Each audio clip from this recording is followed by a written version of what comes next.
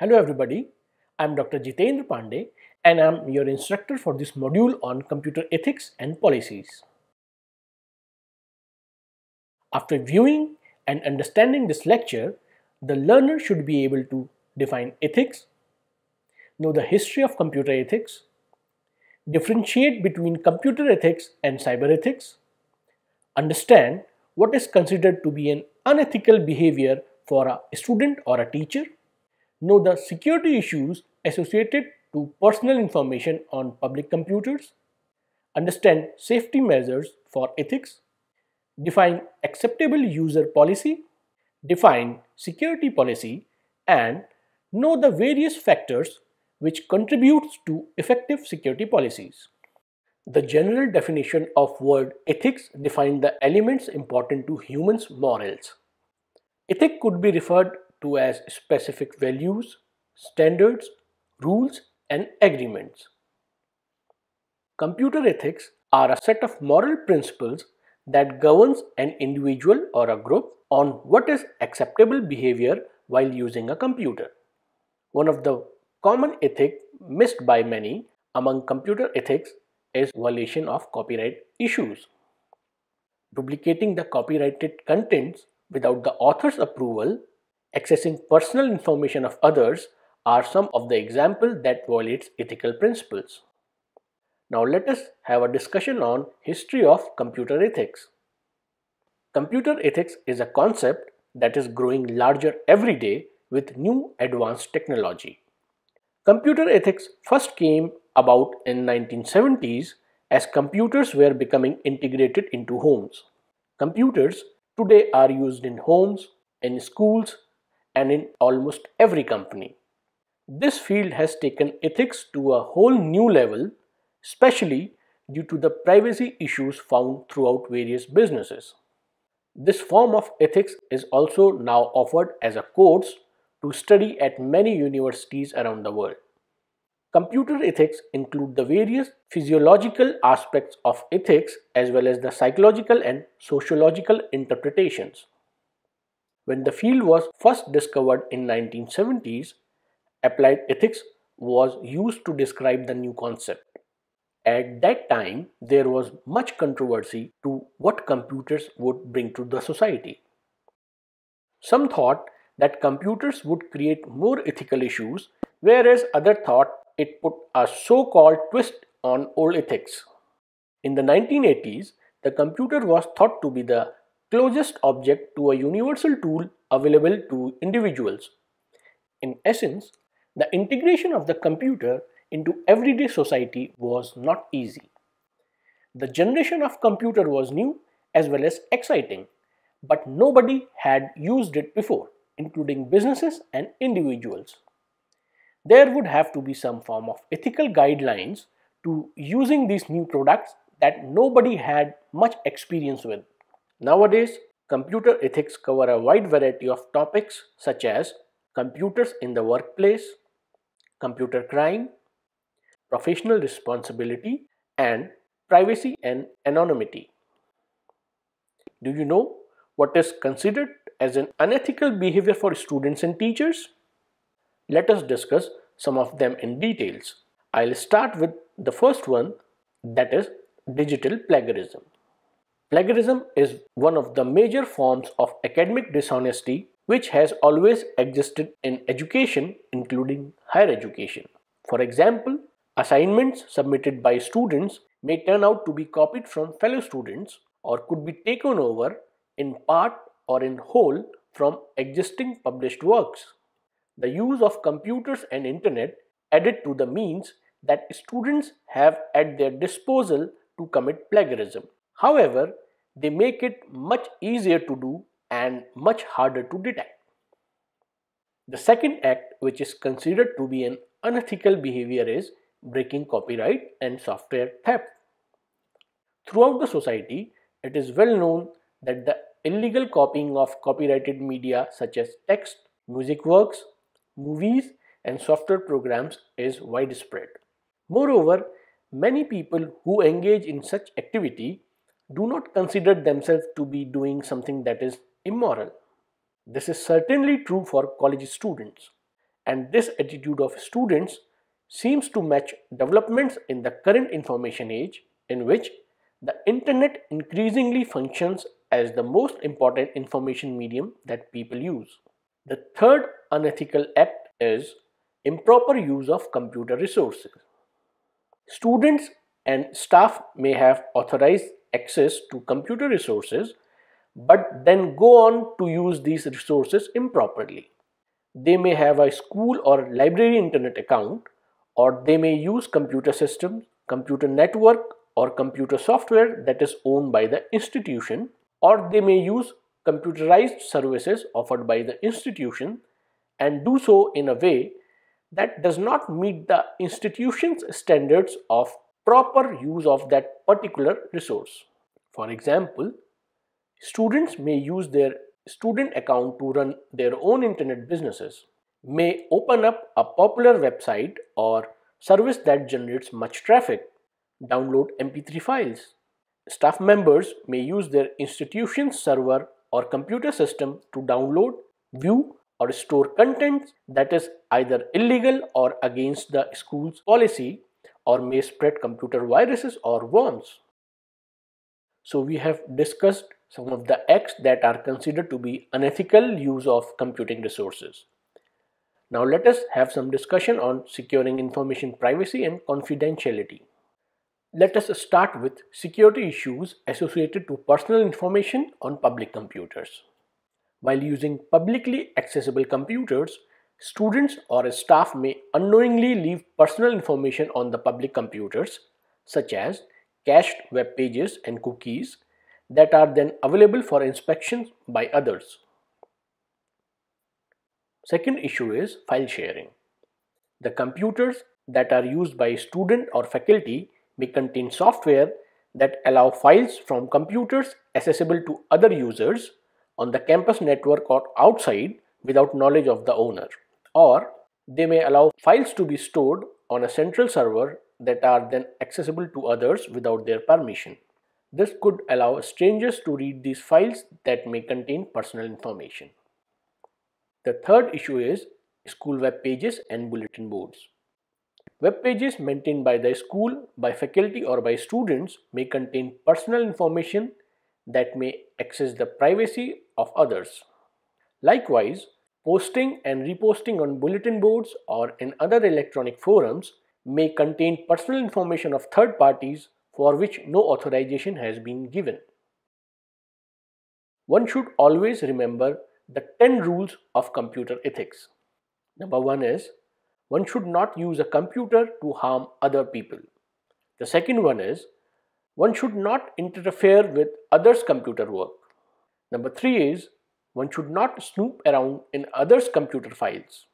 Number 4 is, one should not use a computer to steal. The fifth one is, one should not use a computer to bear false witness. The sixth one is, one should not copy or use proprietary software for which one have not paid. The seventh one is, one should not use others' computer resources without authorization or proper compensation. The eighth one is, one should not appropriate others' intellectual output. The ninth one is, one should think about the social consequences of the program written. And the 10th one is, one should always use a computer in ways that ensure consideration and respect for one's fellow humans. Some of the rules that the individuals should follow while using a computer are: the first one is, do not use computer to harm other users. Do not use computers to steal others' information.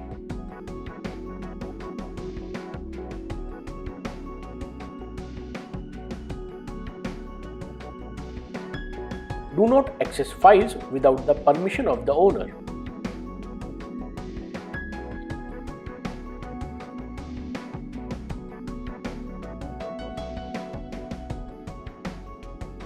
Do not copy copyrighted software without the author's permission.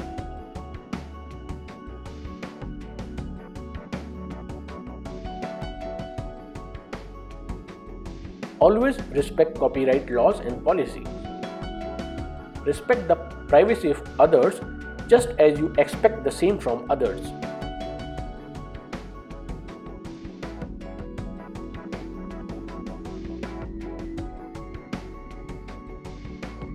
Do not use other users' computer resources without their permission. Use internet ethically. Complain about illegal communication and activities if found to internet service providers and local law enforcement authorities. Users are responsible for safeguarding their user ID and passwords. They should not write them on paper or anywhere else for remembrance. Users should not intentionally use the computers to retrieve or modify the information of others, which may include password informations, files, etc. Now, let us discuss some of the internet ethics. Internet ethics means an acceptable behavior for using internet. We should be honest, respect the rights and property of others on the internet. Acceptance. World Wide Web is not a waste wild web. It's place where values are considered in a broadest sense. We must take care while shaping content and services, and we should recognize that internet is not apart from universal society, but it is a primary component of it. Sensitivity to national and local cultures. It belongs to all and there is no barrier of national and local cultures. It cannot be subject to one set of values like local TV channel, a local newspaper, and we have to accommodate multiplicity of uses. Precautions while using email and chatting. Internet must be used for communication with family and friends. We should not use the internet chatting for communicating with strangers and should not forward the emails from strangers. And we must teach children on risk involved by chatting or forwarding emails to strangers. Pretending to be someone else. We must not use the internet to pretend as someone else and fool others.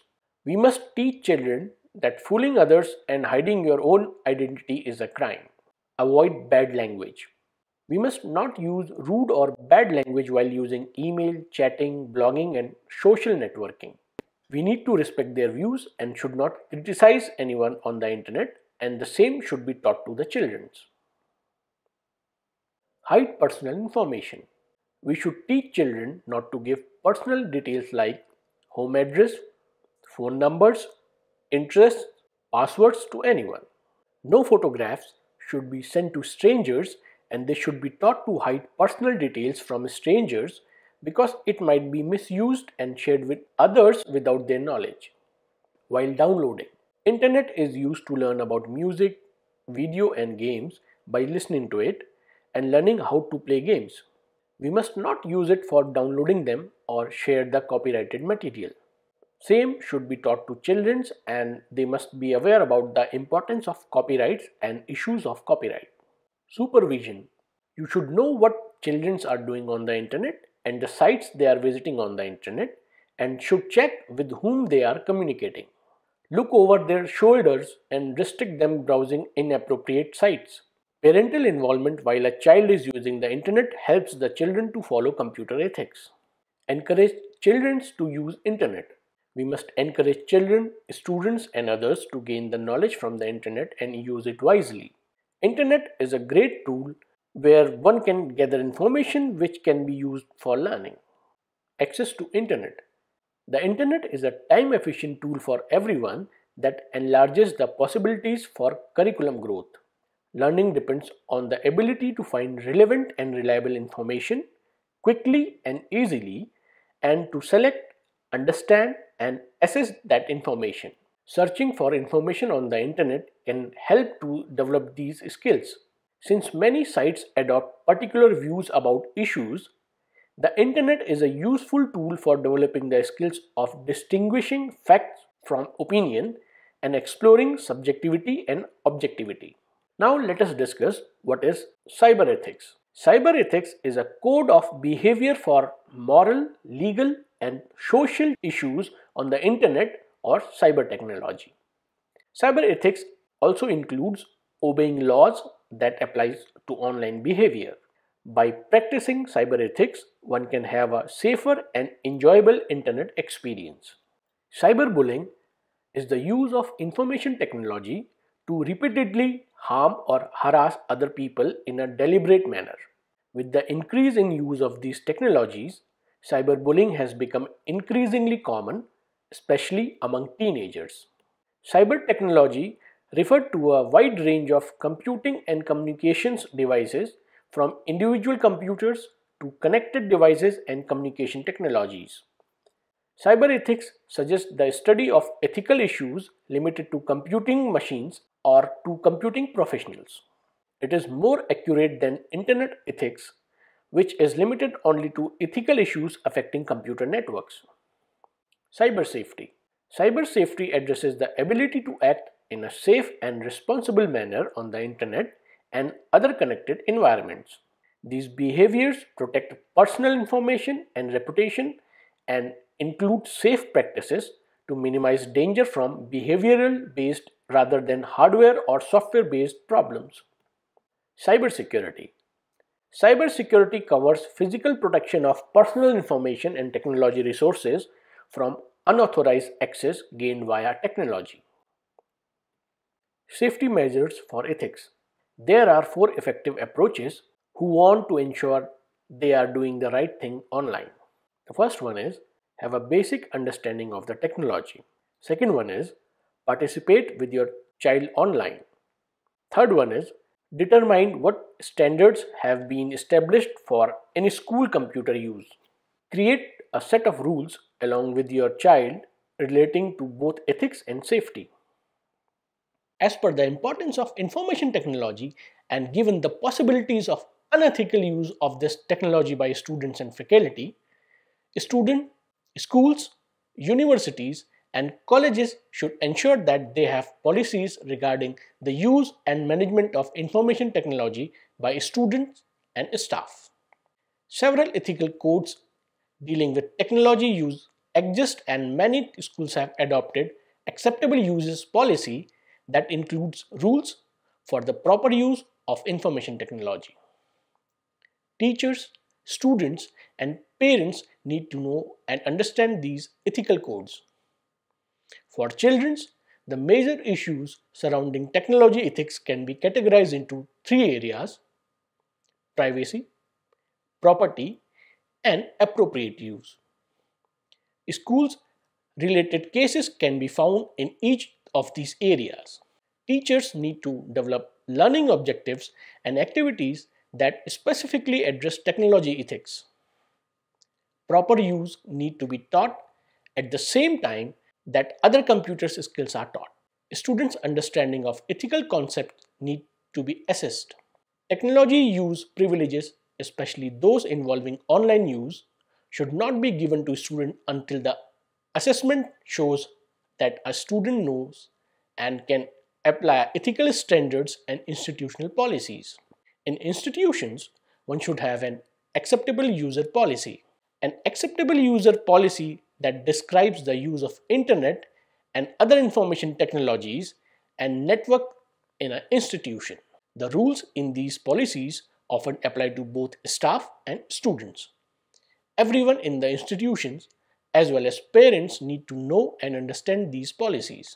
An acceptable user policy may contain not using the service as part of violating any law, not attempting to break the security of any computer network or user, not posting commercial messages to institutional groups without prior permission, not attempting to send junk email or spam to anyone who don't want to receive it, not attempting to mail bomb a site with mass amounts of email in order to flood their server.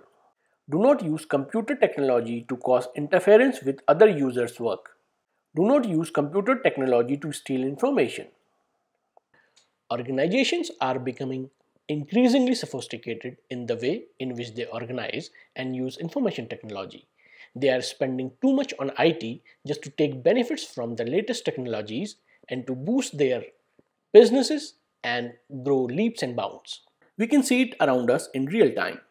Now for booking a cab, we rarely have to tell the cab driver our pickup address manually.